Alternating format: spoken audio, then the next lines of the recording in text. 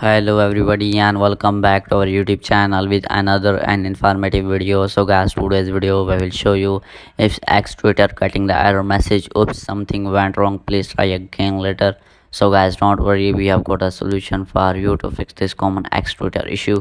First of all, check internet connection, open settings, tap on Wi-Fi and make sure that your Wi-Fi is connected with strong internet connection. If you don't have Wi-Fi, so turn on your mobile data by selecting for your 5G internet connection, then update Twitter app to latest version, open app store and you need to wait for some seconds and search Twitter in the search bar. After searching Twitter in the search bar, then wait for some seconds again. Now open Twitter and you need to update your Twitter to latest version if you have any kind of update available. After updating Twitter, then you need to reset network settings. Open settings and scroll it down, type on general, scroll it down again, tap on transfer reset iPhone, tap on reset.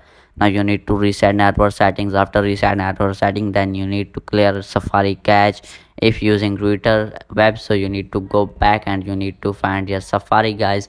After finding Safari, then you need to open Safari and you need to scroll it down. After scroll it down, here see clear history and website data, or tap on it. Now you need to tap on clear history and data.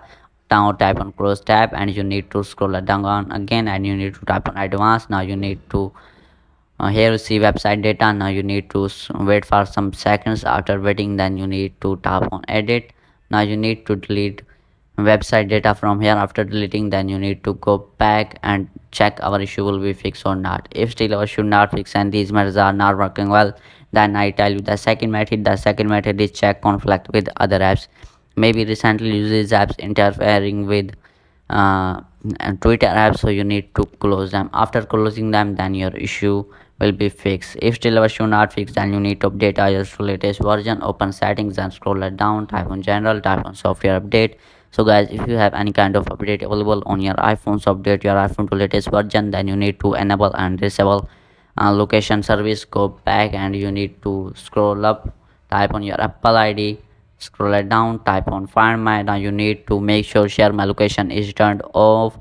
If it is turned on, so you need to turn it on. After turning off, then you need to go back again and you need to clear Twitter cache and data. Scroll it down, type on general, type on iPhone storage. Now you need to wait for some seconds and scroll it down and find the Twitter, guys. After finding Twitter, then you need to open that Twitter. So simply scroll it down, where is Twitter, so you need to find it and you need to type on it. Now you need to upload the Twitter, then reinstalling. After uploading and reinstalling the Twitter, then your issue will be fixed as early as soon.